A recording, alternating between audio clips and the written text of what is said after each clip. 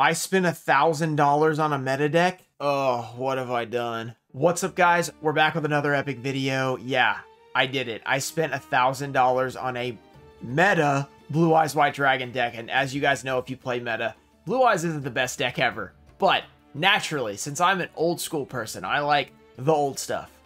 You gotta go with Blue Eyes, right? Dark Magician, Blue Eyes, something like that.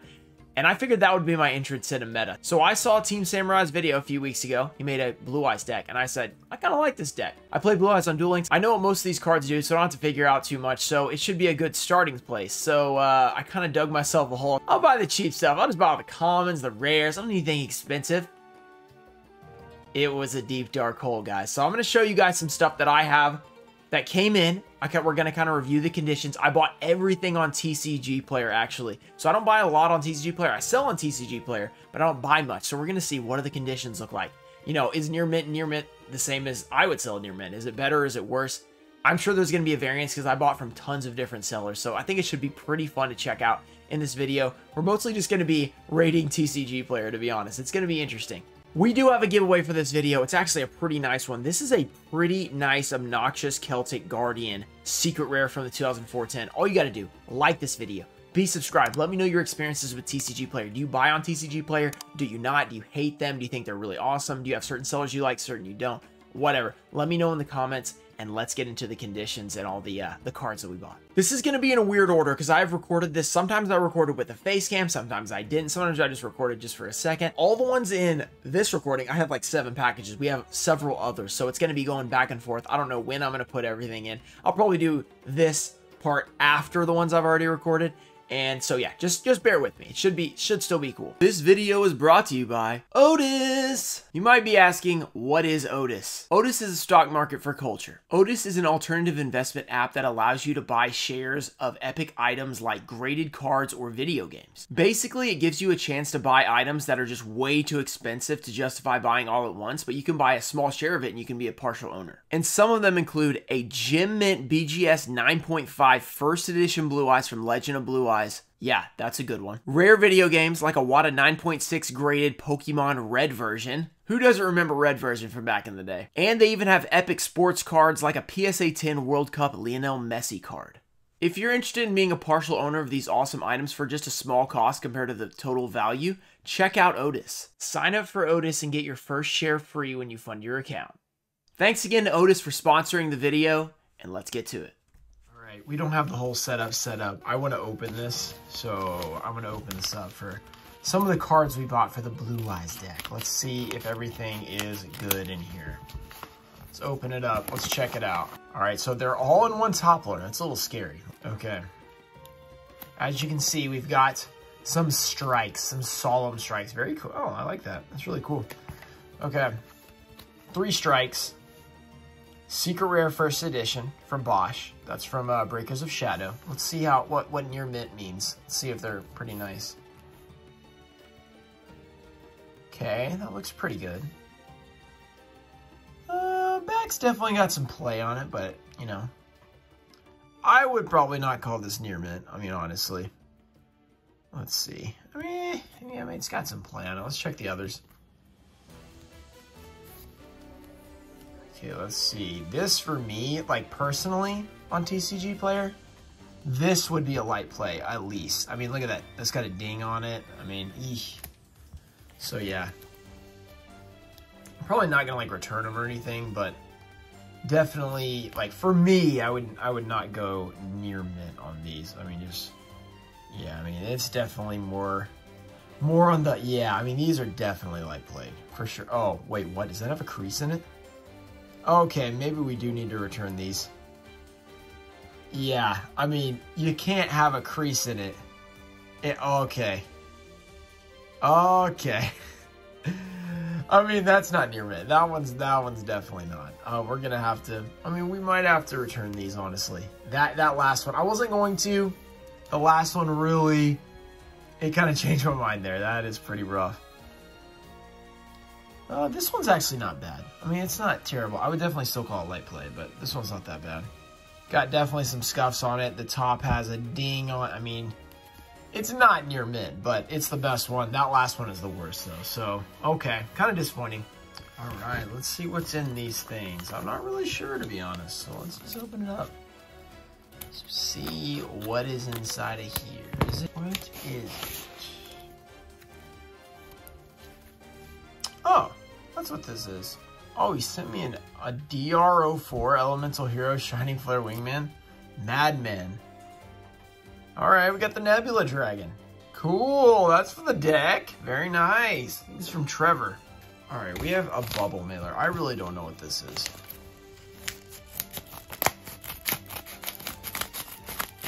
I do not know what this is. Is that it? Oh, that's what this is. This is the Hard Earth Dragon. Wait, let's take this thing out of here. We got the Hard Earth Dragon. We got this for the Blue Eyes deck, the extra deck. But not only that, we got one for the Ghost Binder as well. So, double whammy. Let's get this thing out of here. Good old tape. Team bags. Prefer team bags. Oh, yeah. This is exciting. Bought a Ghost in a while. This thing was not cheap, too. First edition. Ghost Rare. Alright. Let's see what it looks like. It's supposed to be near mint, guys. It's supposed to be near mint. Please be near mint. Alright, from what I can tell so far, I mean, there's a scratch on it, but I mean, that's Ghost Rares for you. Let's check out the rest of it. Hopefully the back looks pretty good. So the foil has some crap on it, but I mean, it's a Ghost Rare. I'm not expecting the foil to be perfect. It honestly is not bad. It does, wait, maybe that scratch was on something else, because I don't even see it. It's got a few like little, you know, little scratches and dings on it. Check the back. I mean, this card looks pretty good. I'm actually really happy with this. Let's check the, oh, it does have a little bit of a, you guys see that? Has a little bit of a slight indentation, but honestly, for TCGPlayer near mint, this is pretty good. I mean, that's about what you can hope for. Okay, a Ghost Rare. That is pretty exciting, guys. I'll probably put this in a video. I'm talking about, you know, opening some stuff up. This is definitely better than the Solemn Strikes, that's for sure. That's a pretty card, guys. I like that. That is awesome. All right, we got a couple more packages. Let's go ahead and open these up, and let's see what we got. This is from the one and only Simply Unlucky. So let's see what the conditions are like over on the SU store. So far, we've been pretty hit or miss with this TCG stuff. So we'll see how it lives up to. Okay, we've got the cards. I don't even remember which cards it was. I'm pretty sure it's like an Xyz or something like that. I can't remember, but let's see. Okay, we've got oh, the Hope Harbinger Dragon, number 38. Card is pretty good. If I can get this, it's team backs. I'm a big fan of team backs, so good. All right, they are 2-into-1 top loader. Okay, only one sleeve. This is what I prefer to do. I like to do 2 penny sleeves and in one top loader. I like to do 2 in one top loader because it keeps them from moving around too much, which I do like. I prefer to use 2 penny sleeves though, but let's check this out. This is a Saiho promo. Wow, I didn't know that. This card's actually worth like, I think I paid like $7 for it or something for both of them. Well, each, $7 each. Okay, that one looks pretty good. Very good for near mint. Very nice. And then we have another one, and the conditions look really, really good. I'm happy with this first one. SU Game Shop. That's a plus right there. First package looks good of this day. Because you guys are going to see this all at once, but this is a new day. Next up, we have one from ARG. So let's see what ARG is looking like. I bought several things from ARG over the months and years. Not really too many years, but months, you know. Not usually singles, though. So we're going to see what this looks like. Okay, we have, oh, Return of the Dragon Lords for the Blue Eyes. All right, we got to get a little crazy here. Whenever you do this with the tape, if you want to use the knife, you want to put it inside the top loader, but you want to pull it out away from the card like this, like that. You see that? Yeah, I mean, it's kind of obvious, but also if you're not thinking, you might be like, yeah, let me get my card and just chop your card in half. You don't want to do that. You want to go out. All right, let's check these two. I think they pulled the same 1 penny sleeve strategy, which I'm not a huge fan of, but I understand why you do it. Sometimes I do it if I have too many cards, you know what I mean? So the Return of the Dragon Lords is looking pretty good. There's a little bit of dimples there, which is not great to see. I would say, yeah, the dimples on the back, but there's a little bit of play wear on it. Actually, I can wipe that off. Yeah, so there's a little bit of stuff, but honestly, it's not too bad. And it's only like a $12 card, so we're not like really too concerned. Still pretty expensive, though. for just a Legendary Collection Kaiba card. But overall, these look... Wait, is that a corner issue? It's pretty good. I think it's pretty good. I think these were cleaner, but those are also just promos, and these are actually like secret rares, so sometimes they're in different sets, so it varies from the condition to condition, but overall pretty happy with that one. Okay, final package of this day. You guys are going to see like tons of packages, but final package of this day. This is the big one. This is the one I'm worried about. So let's see. Imperms. Infinite Impermanence. This one's scary because I bought a play set of these. I only needed 2, and I was like, you know what? Let's just buy the play set while we're at it. So let's be really careful here because this is a Flames of Destruction play set. All right, really slowly go through here. 3 first edition secret rares, the top rarity of Infinite Impermanence until they make that ultimate rare, which they probably will soon. I hope these are in a sleeve. Okay, they are. It looks like they went with a single penny sleeve, 1 top loader on 3 imperms. That's a little scary. Please be in good condition. First copy. Okay, the front is looking very good. The back's really what's going to tell the tale, though. Whoa. Guys. Oh, there. Oh, no. What is that? What is that? Oh, it was looking so good. The back was super clean. Let's see if we can do anything there. Oh, there's a bunch of junk on there. Man, it was looking good until that. Okay, there's a lot of junk on the top, which is really weird. You guys see this? A lot of junk on the top. I don't really like that. Hopefully this is the only one like that. The rest looks so good, though. If that was not there, that would have been really good condition. Okay, let's talk about the front. All right, the front's got stuff on it, too. Okay, wait. It's the top edges. I don't know. Is that like a print thing? The top has that stuff too. Is that like a thing? If you guys have imperms, do you have this on your imperms? Or is this just like somehow they've done this to their cards? I don't know. This one's definitely better. Like, you guys see those little speckles at the top? You don't love to see that. You don't love to see that. The front edge, yeah, it's that top edge.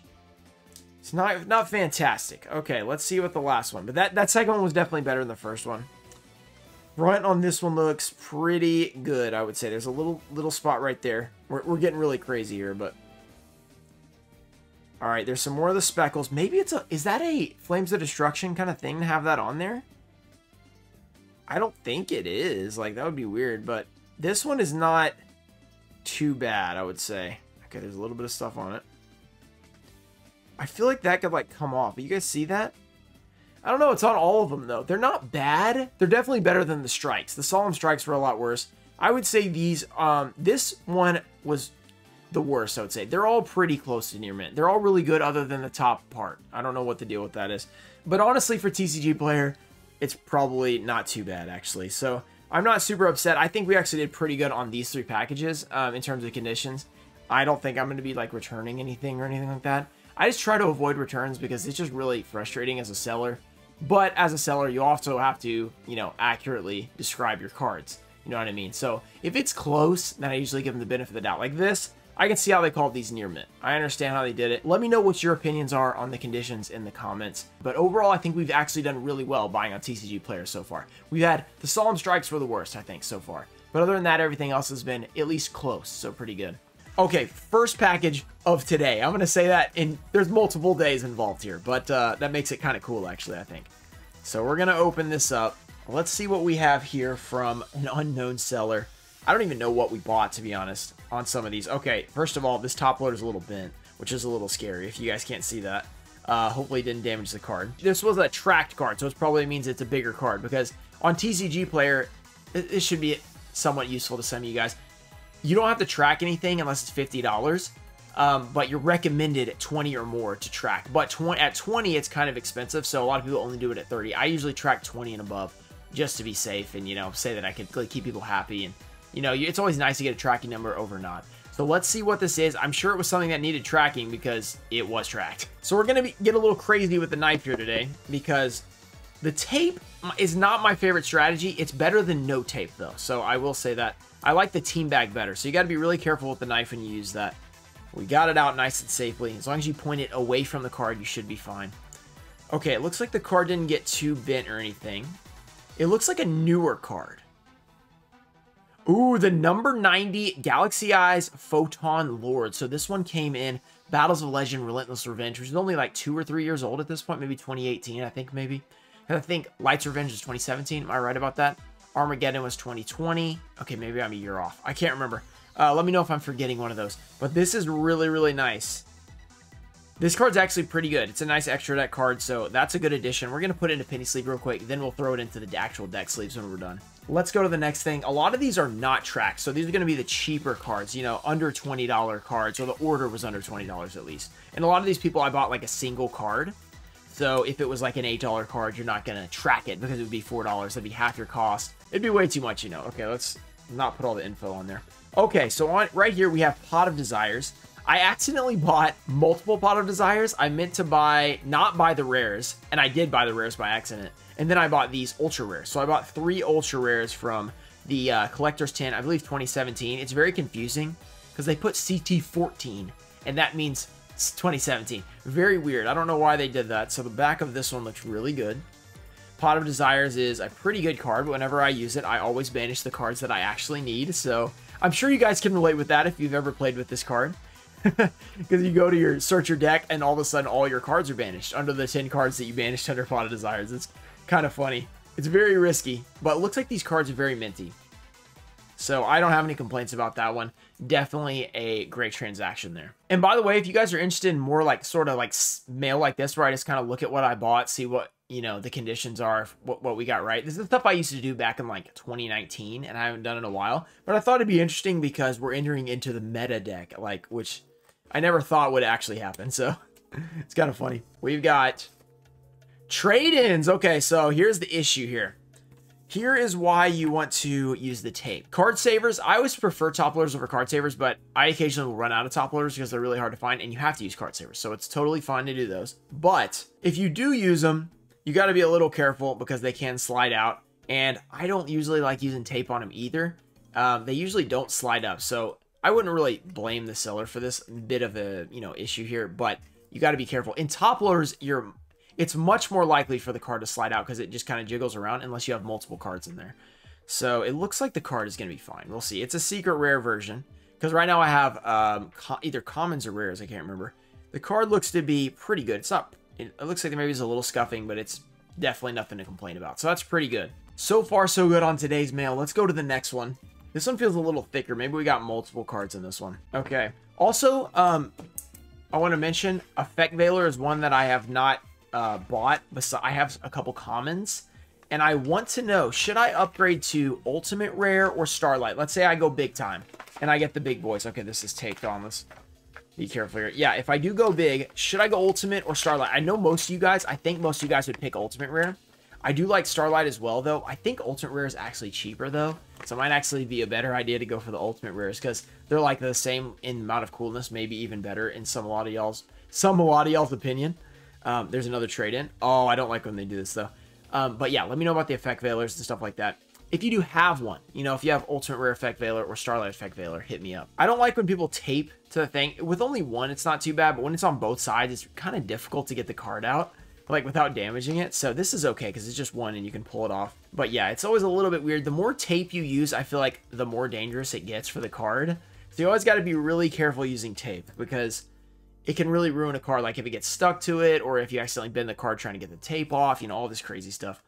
So this looks to be a pretty good condition. Maybe a little bit of scuffing right there, but not anything I'm too worked up about. It's like a $6 card, so as long as it's close to near mint, that is cool with me. All right, we've got 2 more tracked orders, and I think that's going to be it for everything. I think I have a couple more things. I did buy Ghost Bells because right now I have a Ghost Bell from, it's either Dude or I think it's Dude, and then is it the alternate art? And then I have one OCG one. So I bought some max rarity ones, some first edition Flood ones.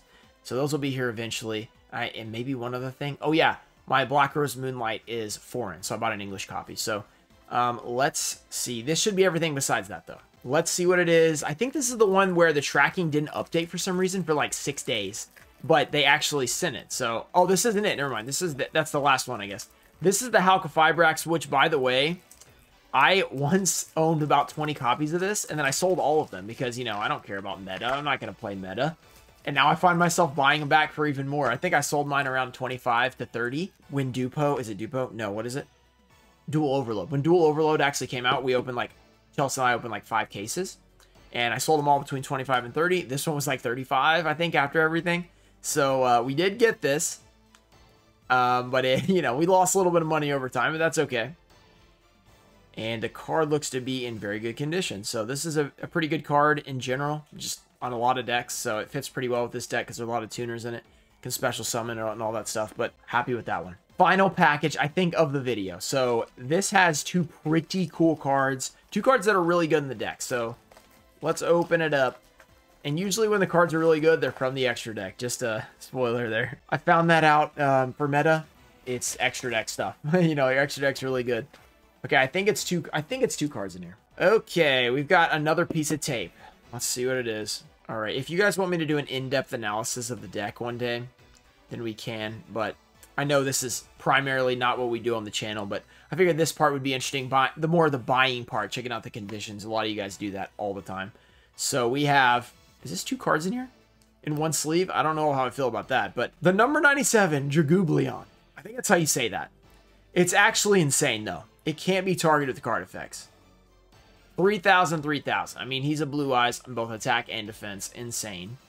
Well, Blue Eyes attack, at least. And then the Celine. Another one from Dual Overload that I sold all my copies for like $5, and now she's $20. So, quite interesting, but a pretty good card. And then this card is absolutely insane. I mean, it just whips out some fire. This one's from Battles of Legend, Heroes Revenge. There it is, Heroes Revenge. I was right. Heroes was after Relentless. That was probably 2019. And then 2020 was Armageddon. So yeah, I think I nailed it there. That's pretty cool. So both these cards will be going in the deck. Maybe I'll run through the deck real quick so you guys can see, you know, what rarities I have right now. Hopefully we can upgrade it to be even better soon. All right, so we're still missing a few cards after I checked. I think we have 37 of the main deck. So just, here's the rarities we have going right now. So we've got, this is the Blue Eyes I have right now. Guys, should we get like DDS or should we get like SDK first? Or what should we get for the Blue Eyes? Because that's like, you know, the main flex of the deck. You get to have three Blue Eyes, which is awesome. Nebula Dragons, I think they only come in rare, so we're doing good there. I sold my ultimate rare literally right before I made this deck, so I'm very angry about that. I really need first edition of this. White Stones are still not here. We're waiting on those. I never pulled any. You guys saw the live. It was insane. I upgraded this to Secret Rare. Didn't get it. I'm just going to stick with these for now, probably, unless it gives you guys OCD. Maybe, you know, we'll get Secret Rares. I don't know. It's fine. Fake Builders I mentioned earlier, so maybe Ultimate Rare Starlight. Who knows? All right, then we have, we're upgraded these. I bought 3 of them just to replace set, really only using 2, so I only have these 2 right now. We pulled these in the live, so pretty cool. Then I have an OCG. This is actually from a 1999 Monster Reborn. I thought it was really cool because I didn't have a First Dead LOB or something, so I don't know. I might leave that in there. It's just a regular common, but it's pretty old, so it's pretty awesome. I upgraded to a Secret Rare, one of these, still waiting on it. Trade-in, I think I got a 3rd one, so we're waiting on that one. I definitely got 2 more Melodies. They're not here yet as well. I only played 2 of these, but I bought 3, I guess, just for the heck of it. 2 returns. Okay, cool. Skill Drain is the Lost Art, probably the best one, unless you can go first Dark Crisis, but that's just a regular rare.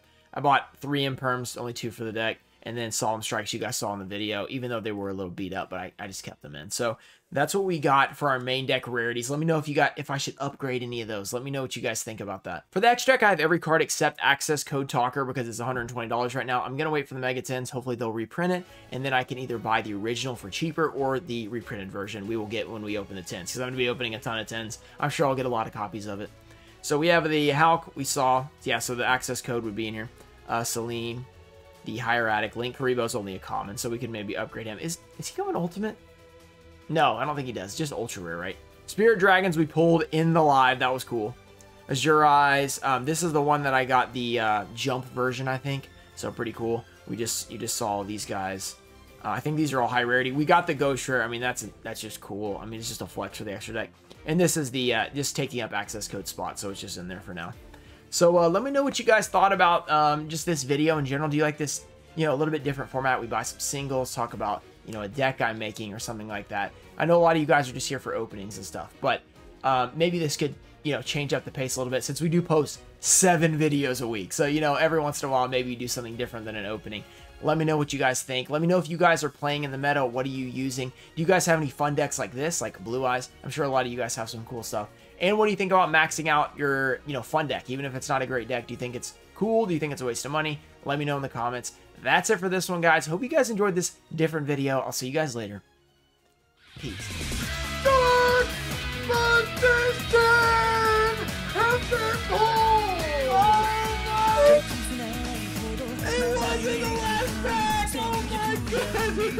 Shining Abyss. Ooh, the Revival Jam. Oh, and oh!